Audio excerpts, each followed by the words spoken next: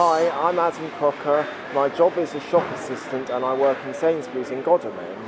I do cardboard runs, I do dressing, I work on drinks, sorts of single drinks and crisps, and I also enjoy doing pet food. Steve is my boss and he's a great boss.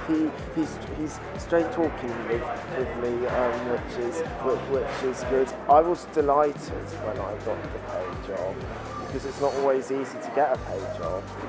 What I did voluntary work in Sainsburys to start with, and then Debbie, my employability lady, I think was involved in helping me get the job.